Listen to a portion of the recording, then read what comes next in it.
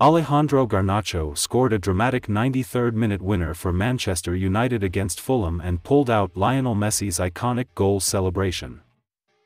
Erik Ten Hag brought on Garnacho with his team needing a goal after Dan James cancelled out Christian Eriksen's opener in the first half. And the 18-year-old sensation delivered just that as he bagged a stunning goal deep into injury time. The Argentinian starlet exchanged a few passes with Eriksen, who pierced an inviting ball into the path of the forward. The youngster raced onto the ball and poked it past Bernd Leno to secure all 3 league points right at the death point. Ten Hag looked on in delight as he couldn't contain his excitement on the touchline.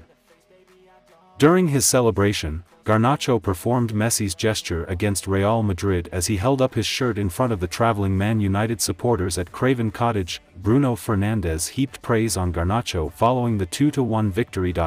Garnacho has a lot of talent and his work rate with the talent makes a big difference, he told Sky Sports. It's not the first time he makes a big impact for us. We are really happy for him and know he can give us goals, assists and prove the joy of football. I think everyone is seeing signs that Garnacho can go all the way. Not because of his goals and assists but the way he comes into the game. Nobody likes to be on the bench, so the attitude he has when he comes off has been fantastic.